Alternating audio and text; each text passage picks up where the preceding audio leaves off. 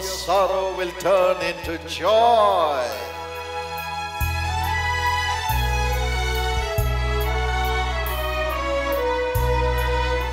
It was indeed a great joy for us to pray for you today.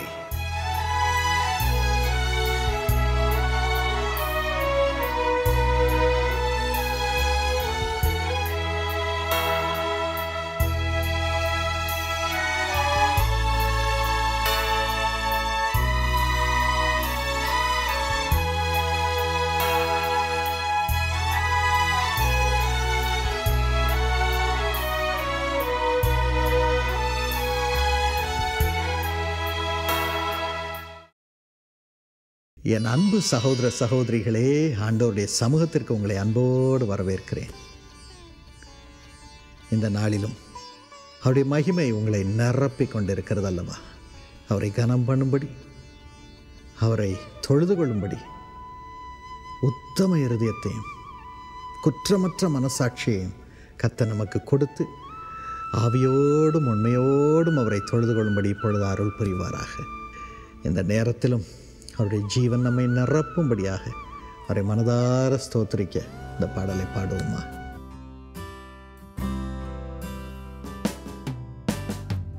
You are the Lord that healeth me. You are the Lord my healer. You sent your word and you healed my disease.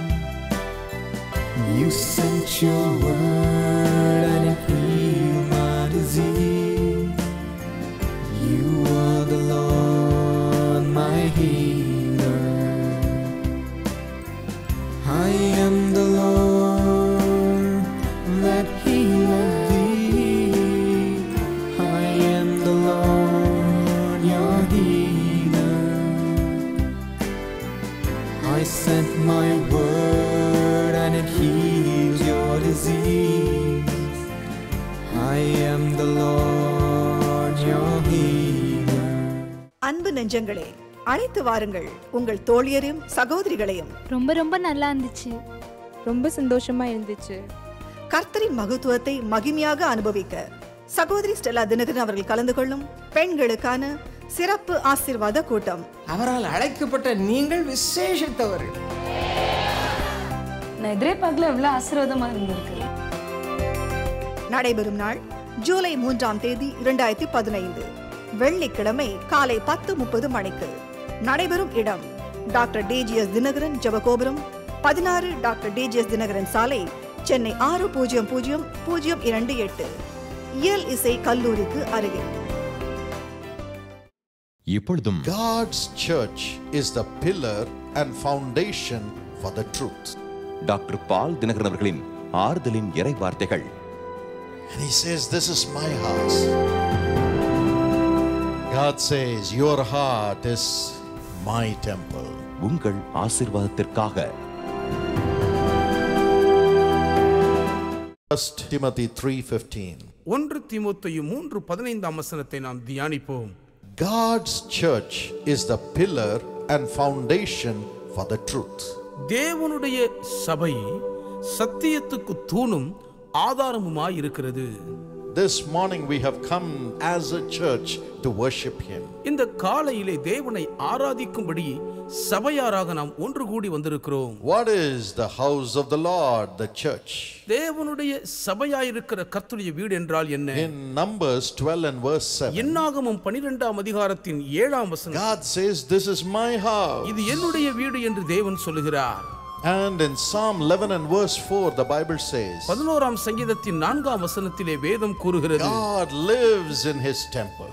தேவன் தம்முடைய ஆலயத்தில் வாசம் பண்ணுகிறார். Yes, we have come to God's house where God lives. ஆம், தேவன் வாசம் பண்ணுகிற தேவனுடைய வீட்டுக்கு நாம் வந்திருக்கிறோம். Yes, my friends. ஆம் என் நண்பர்களே, God is in His temple. தேவன் தம்முடைய ஆலயத்தில் இருக்கிறார். And He says, "This is my house." இது என்னுடைய வீடு என்று அவர் You சொல்லுகிறார். are seated in the presence of the Almighty God. சர்வ வல்லமையுள்ள தேவனுடைய பிரசன்னத்தில் நீங்கள் வீற்றிருக்கிறீர்கள். And if you read Haggai chapter 1 and verse 8 and 9, ஆகாய் 1ஆம் அதிகாரம் 8 9 வசனங்களை படித்தால், God says this about His temple. தேவன் தம்முடைய ஆலயத்தை குறித்து தான் இப்படி சொல்லுகிறார். He says, "You people have built houses for yourselves. சொல்லுகிறார், ஜனங்களாகிய நீங்கள் உங்களுக்கென்று வீடுகளை You are கட்டிக்கொண்டீர்கள். living comfortably in comfortable houses.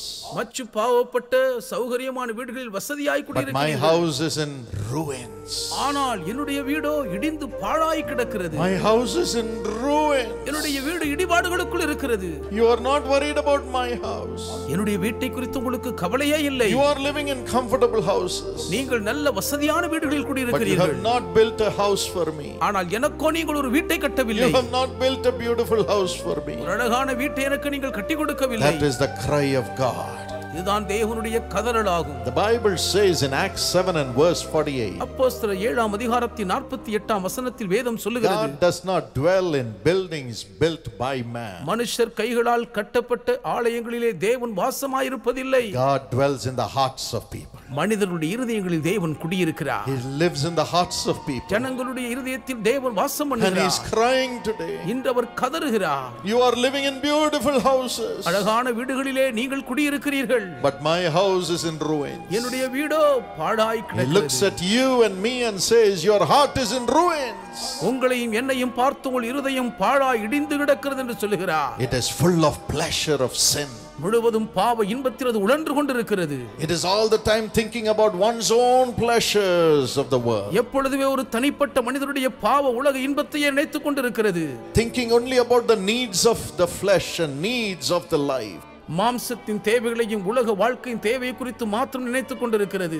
Your heart is in ruin. உங்கள் இருதயம் பாழாய் Would கிடக்கிறது. you build your heart for me as my temple? God cries out to you and me. என்னுடைய இருதயத்தை நான் வாசம் பண்ணும் தேவாலயமாக நீங்கள் கட்டி எழுப்புவீர்களா என்று உங்களையும் என்னையும் பார்த்து தேவன் 1 கதறுகிறார். Corinthians 6 and verse 19.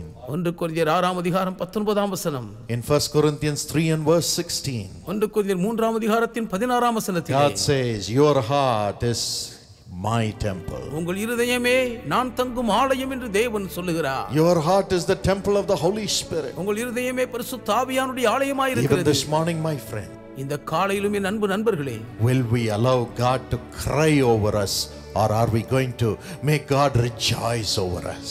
நம்மை நினைத்து தேவன் கதறி அழவிட போகிறோமா, இல்லாவிட்டால் நம்மை நினைத்தவர் கலிகூர்ந்து மகிழ அனுமதிக்க போகிறோமா? Let us look to God தேவனை நோக்கி பார்ப்போம். and say, "Lord, சொல்லுவோம், கர்த்தாவே, my heart is in ruins full of sin.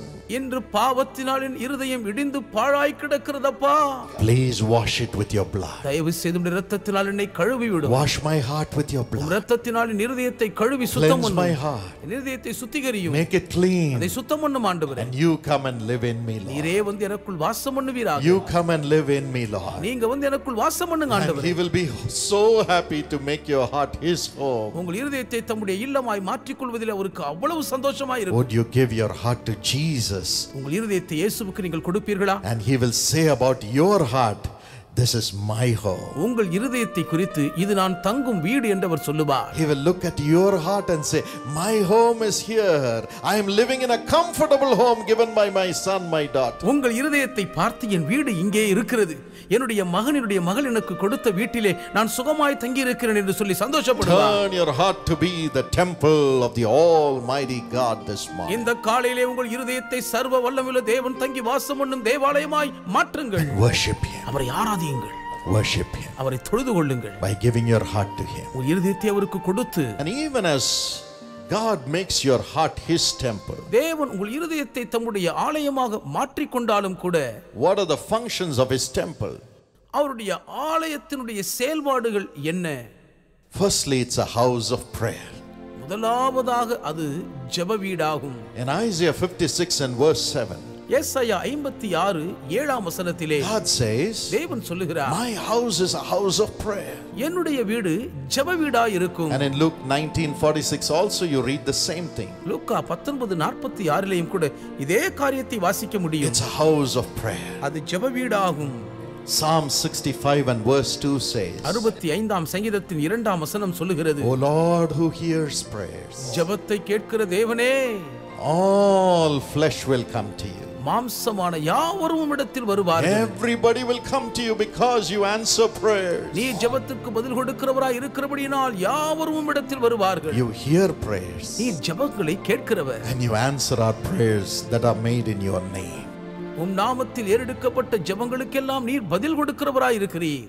What are the types of prayers God answers in his house? அவருடைய வீட்டிலே ஏறெடுக்கப்படுகிற என்னென்ன விதமான ஜெபங்களுக்கு தேவன் பதில் தருகிறார்? Firstly, the prayers of the saints. முதலாவது பரிசுத்தவான்களுடைய ஜெபங்கள். If you read Revelation 5 and verse 8, வெளிப்படுத்தல் 5:8 நீங்கள் படிப்பீர்களானால், and Revelation 8 and verse 3, வெளிப்படுத்தல் 8:3ஆம் வசனமும் கூட the Bible talks about the prayers of the saints. பரிசுத்தவான்களுடைய ஜெபங்களை குறித்து அங்கே வேதம் சொல்லுகிறது. These are prayers that are offered by people who pray the prophetic will of God.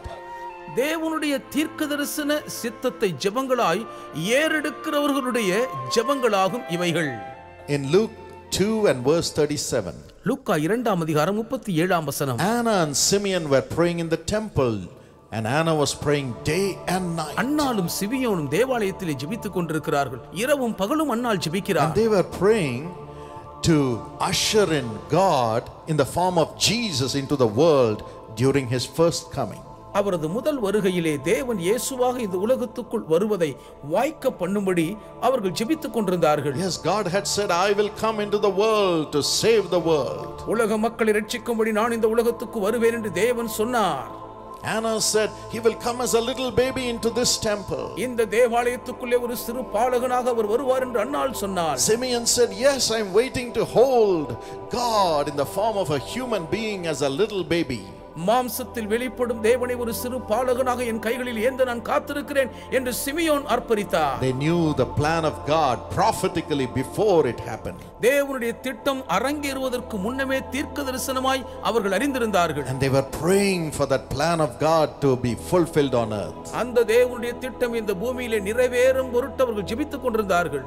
Yes, God speaks to us through prophecy about his plan for the nation, plan for the family, plan for our lives. தேசத்தை குறித்து, நம்முடைய வாழ்க்கையை குறித்த, குடும்பங்களை குறித்து தம்முடைய திட்டத்தை தேவன் தீர்க்க தரிசனமாக நம்மோடு கூட பேசுகிறார். But many times we just prophesy and walk away. ஆனால் பல நேரங்களிலே நாம் தீர்க்க தரிசனம் சொல்லிவிட்டு நடந்து போய் But விடுகிறோம். God expects us to pray and pray and pray for that prophecy to be fulfilled. ஆனால் தேவனோ உரைக்கப்பட்ட அந்த தீர்க்க தரிசனம் நிறைவேறும்படியாக நாம் ஜெபிக்கிறவர்களாய் இருக்கும்படி எதிர்பார்க்கிறார். And prophecy is nothing but the word of God. தீர்க்க தரிசனம் தேவனுடைய வார்த்தையே அன்றி வேறொன்றுமல்ல. As we read the Bible, God speaks to us through the word of God. வேதாகமத்தை நாம் படிக்கும் போதெல்லாம் தேவனுடைய வார்த்தையின் மூலம் தேவன் நம்மோடு கூட பேசுகிறார். And he relates that word to our everyday needs as we read it in the morning. காலைதோறும் நாம் படிக்கும் பொழுது அந்த வார்த்தையை நம்முடைய அனுதின தேவையோடு கூட சம்பந்தப்படுத்தி பொருத்திக் கொள்ள வேண்டும். And Revelation 19 and verse 11 and 12 says, வெளிப்படுத்தல் 19, 11, 12 வசனங்கள் சொல்லுகின்றன. the testimony of Jesus is the spirit of prophecy. இயேசு கிறிஸ்துவை பற்றின சாட்சியே தீர்க்கதரிசன ஆவியாய் So இருக்கிறது. every time God gives us the prophetic word through the scriptures or through the revelation of the Holy Spirit, we have to pray it into being. வேத வசனத்தின் மூலமாகவோ பரிசுத்த ஆவியானுடைய வெளிப்படுத்தலின் மூலமாகவோ ஒவ்வொரு முறையும் தேவன் நமக்கு தீர்க்கதரிசன வார்த்தையை கொடுக்கும் போதெல்லாம் அதற்காக நாம் ஜெபிக்க வேண்டும். And as we pray that prophetic guidance given by God, தேவனால் அளிக்கப்பட்ட அந்த தீர்க்கதரிசன வழிநடத்துதலுக்காக நாம் கருத்தாய் ஜெபிக்கும் போது it goes as an incense to God. அது தேவனுக்கு முன்பாக தூபமாய் கடந்தேறுகிறது. Your prayers are no more a nuisance to God, it's an incense to God. உங்கள் ஜெபங்கள் தேவனுக்கு தொந்தரவாய் அல்ல, அது தேவனுக்கு முன்பாக தூபவர்க்கமாய் செல்கிறது. When we are praying our problems, fears all the time, it's a nuisance to God. எப்பொழுதுமே நம்முடைய பயங்களை குறித்தே பிரச்சனைகளை குறித்தே தேவனுக்கு முன்பாக நாம் சொல்லிக்கொண்டே இருப்போம் என்று சொன்னால் அப்படிப்பட்ட ஜெபம் தேவனுக்கு பெரும் தொந்தரவாகத்தான் இருக்கும். But in the midst of our problems, ஆனால் நம்முடைய பிரச்சனைகளின் நடுவிலே when we look to God's answers through His scriptures, அவருடைய வசனங்களின் மூலம் தேவனுடைய பதில்களை நாம் பார்க்கும்போது, God's answers through prayer, ஜெபத்தின் மூலம் தேவனுடைய பதில்களை நாம் பார்க்கையிலே, as God reveals His plans for us, தேவன் நமக்கான தம்முடைய திட்டங்களை நமக்கு வெளிப்படுத்தும் போது, we begin to pray that plan to God. நாம் அந்த திட்டங்களையே தேவனிடத்தில் ஜெபங்களாய் ஏறெடுக்கிறோம். That goes as an incense to God. அது தேவனுக்கு முன்பாக தூபமாய் செல்கிறது. And in Revelation 8:3-5, வெளிப்படுத்தல் 8:3 முதல் 5 வரை உள்ள வசனங்களிலே, when our prayers goes as an incense to God, நம்முடைய ஜெபங்கள் எல்லாம் தூபவர்க்கமாய் தேவனுக்கு முன்பாக செல்லும்போது, it goes to the throne of God. அது தேவனுடைய சிங்காசனத்துக்கு முன்பாக போய் And an angel comes, ஒரு தேவதூதன் வருகிறார். takes our prayers which are an incense in a censer, தூபவர்க்கமாய் ஏறி செல்லும் நம்முடைய ஜெபங்களை ஒரு தூப கலசத்திலே பிடிக்கிறார். and mixes it with the blood of Jesus which is in the altar. பலிபீடத்தில் இருக்கும் இயேசு கிறிஸ்துவின் இரத்தத்தோடு அதை இரண்டர கலக்கிறான். Because the blood of Jesus Christ is also interceding for us, for God's plan to be fulfilled in our life every second of our lives. ஏனென்றால் நம்முடைய வாழ்க்கையின் ஒவ்வொரு வினாடி பொழுதும் தேவன் நம்முடைய வாழ்க்கை குறித்து வைத்திருக்கிற திட்டங்கள் நிறைவேற வேண்டும் என்று இயேசு கிறிஸ்துவின் இரத்தம் நமக்காக பரிந்து பேசுகிறபடியால், So when our prophetic prayers and the blood of Jesus mix, it becomes fire, as you read that in that scripture. அந்த வசனத்தில் வாசிக்கிறபடி தீர்க்க தரிசனமான நம்முடைய ஜெபங்களும் இயேசு கிறிஸ்துவின் இரத்தமும் இரண்டர கலக்கும் பொழுது அது அக்கினியாக மாறுகிறது. And the angel throws that answer as a fire on the earth back to us. அந்த பதிலை தேவதூதன் அக்கினியாக பூமியில் இருக்கிற நம் மீது வீசி எறிகிறார். And that makes Satan fall as lightning. அது சாத்தானை மின்னலை போல் கீழே விழத் தள்ளுகிறது. Our problems fall down as lightning. நம்முடைய பிரச்சனைகள் எல்லாம் மின்னலை போல் கீழே விழுகின்றன. And God's will begins to operate in our lives. நம்முடைய வாழ்க்கையிலே தேவ சித்தம் செயல்பட தொடங்குகிறது. This is how you can overcome your problems every day. இப்படியாகத்தான் தினந்தோறும் நீங்கள் உங்கள் பிரச்சனைகளை மேற்கொண்டு ஜெயிக்க முடியும். And God calls it the prayers of the saints. இதை தேவன் பரிசுத்தவான்களுடைய ஜெபங்கள் என்று அழைக்கிறார். Today cry out and say, Lord, give me this prophetic grace to hear your voice through your scripture. கர்த்தாவே, உம்முடைய வசனங்கள் மூலம் உம்முடைய தீர்க்கதரிசன சத்தத்தை நான் கண்டறியும் கிருபை எனக்கு தாரும் என்று கேளுங்கள். Your prayers will go as an incense to God. உங்கள் ஜெபங்கள் தேவனுக்கு முன்பாக தூபவர்க்கமாய் ஏறி செல்லும். God's will come back as answers in your life. உங்கள் வாழ்க்கையிலே தேவ சித்தம் பதில்களாக திரும்ப வந்து சேரும். இப்பொழுது உங்களுக்காக நான் ஜெபம் பண்ண விரும்புகிறேன். ஆண்டவரை நோக்கி பார்ப்போமா? ஏசப்பா, மது பிள்ளைகளை நினைத்தரலாம் சுவாமி, நினைத்தரலாம் ராஜா, நினைத்தரலாம். கர்த்தரை தேடுகிறவர்களுக்கோ ஒரு நன்மையும் குறைபடாது. இன்று முதல் மது தீர்க்கதரிசன ஆவி அவர்களை நிரப்புவதாக. பரிசுத்த ஆவியானவரே மது பிள்ளைகளை நிரப்பும் சுவாமி. இடம் கொள்ளாமல் போக மட்டும் அவர்களை இப்பொழுது அபிஷேகம், அப்பா அபிஷேகம். ஆத்துமா நிரப்பப்படட்டும். மது அக்கினி அவர்களை நிரப்பட்டும். அவர்கள் இருதயத்திலே பற்றி எரியட்டும். அவள் கண்களிலே மது வெளிச்சம் பிரகாசிக்கட்டும். ஆவியிலே மது பலன் இறங்கட்டும். வாயிலே புது ஆவியானவருடைய பாஷைகள் திறக்கட்டும். இயேசுவின் நாமத்தினாலே மது மகிமை இப்பொழுது அவர்களை நிரப்புவதற்காக நன்றி இயேசுப்பா, நன்றி இயேசுப்பா, நன்றி. கடவுள் அவர்களை நிரப்புவதற்காக நன்றி இயேசுப்பா, நன்றி இயேசுப்பா, நன்றி. இடம் கொள்ளாமல் போக மட்டும் ஆனந்த தைலம் அவர்களை நிரப்பட்டும். சந்தோஷம் அவர்களை நிரப்பட்டும். மன மகிழ்ச்சி அவர்களை நிரப்பட்டும். விடுதலையின் ஆவி இறங்கட்டும். அப்பா, அவர்களை ஆட்கொள்ளும் இயேசுப்பா. தயவாக சாமி, பரலோகம் அவர்களுக்கு திறந்திருக்கட்டும். மது வெளிச்சம் பிரகாசிக்கட்டும். அது சமாதானத்தின் ஆவி இப்பொழுது அவர்களை நிரப்புவதற்காக நன்றி, நன்றி, நன்றி, நன்றி, நன்றி. இடம் கொள்ளாமல் போக மட்டும் ஆவியானவரை அவர்களுக்குள் இப்பொழுது ஊற்றும் ஊற்றும் ஊற்றும் ஏசப்பா ஊற்றும். நன்மையே நீர் அவர்களுக்காக பேசுகிறீர். அந்த நன்மையின் ஆவியை ஊற்றுவதற்காக நன்றி நன்றி நன்றி. பலத்தின் மேல் பலன் அடையட்டும். கழுகுகளைப் போல செட்டுகளை அடித்து இப்பொழுது எழும்பட்டும் ஏசப்பா, எழும்பட்டும். வான மண்டலங்களின் ஆவிகளை நீர் மின்னலை போல விழச் செய்வதற்காக மக்கு நன்றி நன்றி நன்றி ஏசப்பா. ஆவியானவருடைய பலன் அவர்களை உயர்த்துவதற்காக ஸ்தோத்திரம். ஒரு ஆவியும் அவர்களை நிறுத்த முடியாது. பரிசுத்த ஆவியானவர் அவர்களை உயர்த்துகிறீர். ஸ்தோத்திரம் ஸ்தோத்திரம் ஸ்தோத்திரம். கர்த்தர் நல்லவர், அவரை துதியுங்கள், அவர் கிருபை என்றும் உள்ளது. தேவாதி தேவனை துதியுங்கள், அவர் கிருபை என்றும் உள்ளது. அப்பா, நிரப்பும் நிரப்பும் நிரப்பும் நிரப்பும். இடம் கொள்ளாமல் போக மட்டும் அந்த பிள்ளைகளை நிரப்பும். இன்று முதல் நீர் கொடுத்திருக்கும் எல்லா கிருபை வரங்களும் அவர்களுக்குள் செயல்பட ஆரம்பிக்கட்டும் சுவாமி. வரங்கள் செயல்பட ஆரம்பிக்கட்டும்.